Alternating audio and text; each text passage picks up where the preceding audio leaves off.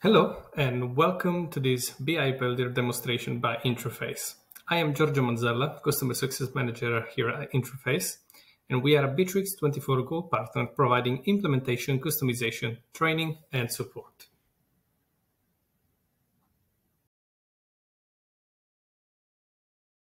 In this video, I will show you how to create a dashboard with the BI Builder, to change some charts and to change the one that are currently in place in the dashboard, how to create new ones, and how to use the SQL Studio to look for IDs that you might be missing.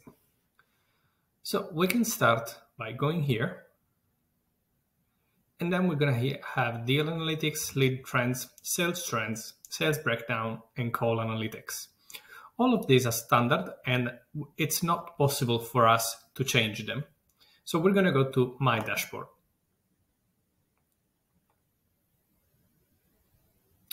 From here, we can see the standard BAT dashboards. We can open one just to have a look. And this is going to pull up almost all the records we have. It's a template that we cannot change. But what we can do here is filter by dates. So from here, we can change the start date and the end date. And then we're going to be able to pull up specific records. So for example, I want to select, in this case, date.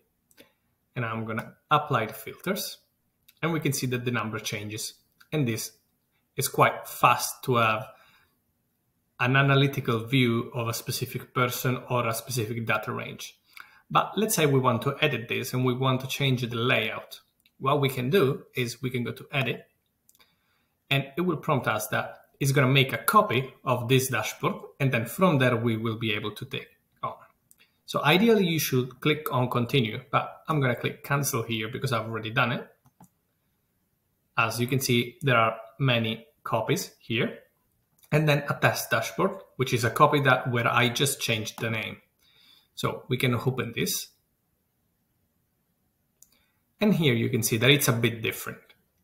But let's say we want to change all of this layout. So what we're going to do is we're going to go to edit. And it's going to ask us to sign in into the dashboard editor. So we're going to copy the password. Login will always be Bitrix.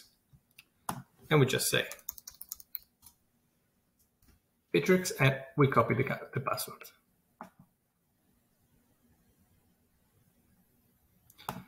We are now into the editor. From here, there are a couple of things that can be achieved. I'm going to start with the SQL Studio or the SQL Lab. I'm going to open it in a new window. And from here, you're going to be able to see that you're able to do strict SQL queries if you want. Or if you want, you can just look at the ID of the field that you would like to take into consideration or to pull up into a report. So let's say one category, we know that this is what we need to use.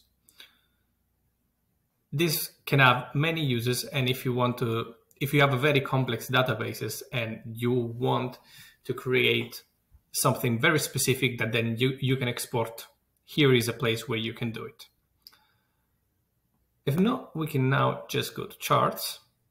And we can see that there are a couple of test charts that I have created here. But if you want to create a new one, you can just go up here to add chart. And in here, you're going to have an array of different charts that really will suit the kind of data that you want to pull up. But let's say we do a pie chart this time. We select the data set. So let's say we're going to use Bitrix deal in call statistic as our data set. Create new chart. How does this work? In here, you can see all the data that is getting retrieved in the schema. And here is the query. The query is where we're gonna input our values and what's gonna give us the charts. So let's say in dimensions, we're gonna put the manager. We want to divide this pie chart by manager. And then as a metrics to calculate, we're gonna put quantity. I'm gonna save. I can see that this didn't happen. So manager, save. There we go. And now I'm going to generate the chart. And we can see that this is the chart that we have generated. We can change the name of the chart from here. So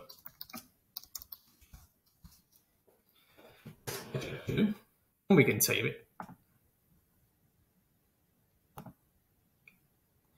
Now this one has been saved. What we can do is that we can go to the dashboard, which is this one, that's dashboard. And from here again, edit dashboard. And let's say this is complete. I can see that there is a space here, but I'm going to delete this. And let's say we don't have any more space. How do we overcome this? Next chart, we have layout elements. And in here, we can add more elements to add to our dashboard. So for example, let's add a row in here. Here we are. And then we can use the custom chart that I've just created. And I'll just drop it here. And here I can see the results I want. I save it. And here it is. To this, we can also apply filters, which are going to be this one. And filters are also customizable. Let's say we want a different kind of filter. So we click on Add, Edit Filters. And we want to add a new one. And it's going to be a filter. And in here, we can choose what we want to do. We want to choose the filter type, if it's a numerical range, a time range, a column. So let's say it's a value. And let's say by weekday. I'm going to change the name. Save. And now here we have weekday filter. Let's say I just want to see for Mondays. I will apply the filters. And here the data will change based only on this filter, which is going to give me all the Mondays for last year and all the data that answer to these filters. Thank you for watching this, and please get in touch for a full demonstration, or to find out more about this and other solutions, go to interface.com/solutions.